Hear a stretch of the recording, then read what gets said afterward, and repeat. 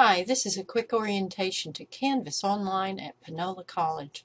This is Anatomy and Physiology, and I'm Dr. Ott. I'll be your instructor this semester. I want to encourage you to ask me for any help if you need it.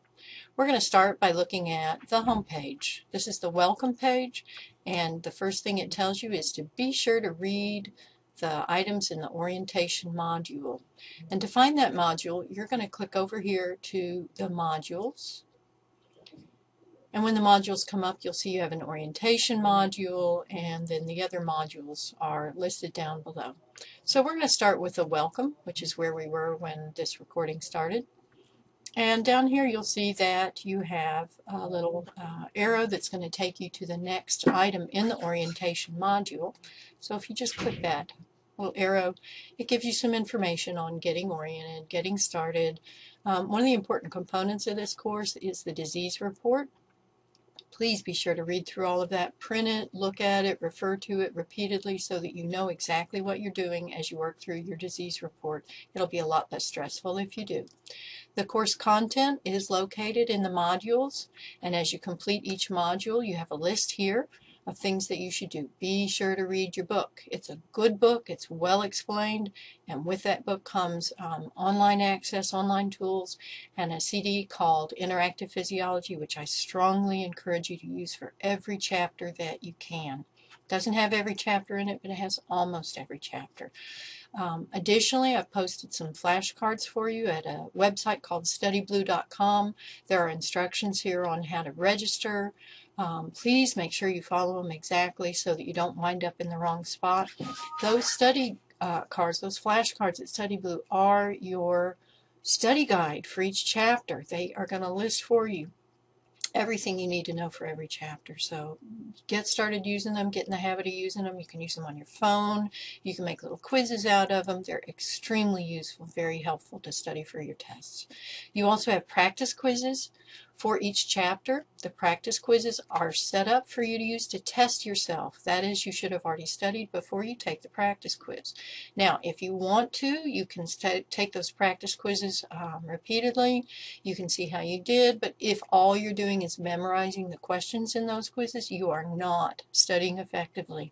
The test bank for the actual exams is much larger than the sample you're going to get in those practice quizzes. So study everything that you see at Study Blue on those flashcards.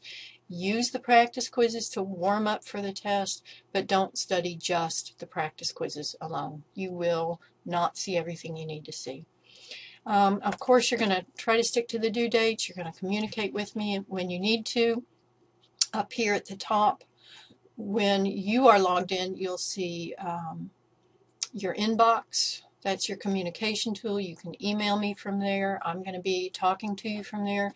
You're also going to occasionally see some announcements, but the main links over here that you need are for your modules and, of course, your grades. You can always check your grades. And not using the discussions tool too much at this point, but maybe in the future. The assignments are going to show up on your home page when you first log in. You'll have a to-do list over on the side that will tell you if something's coming up, and you can always fix your own personal settings so that you could get a text message or an email whenever I try to contact you or whenever there's something new in the course. So the official syllabus is here in the module, so you can look through that.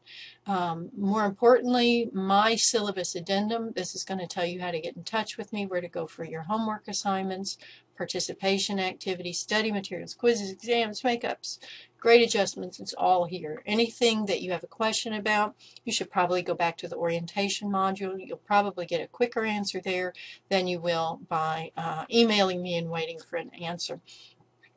If you click down here at the full course sequence, then what you'll see is that you return to the module so you can get some idea of what's available for you. The lecture schedule, the lab schedule, a link to the flashcards, the homework. and some PAs. A PA is a participation activity, and you get a small amount of points for participating pretty much on a weekly basis. Additional modules, here's all the information you need for your disease report. You're going to want to read through that. Again, you're probably going to want to print some of those. Anything that's a PDF is a portable document file. It's designed for you to download, save to your computer, print if you want to review it. And anything with a little a is an assignment. So there's going to be something that you need to turn in. For each exam, sometimes it's arranged by chapter. You'll have either a chapter overview or perhaps an exam overview.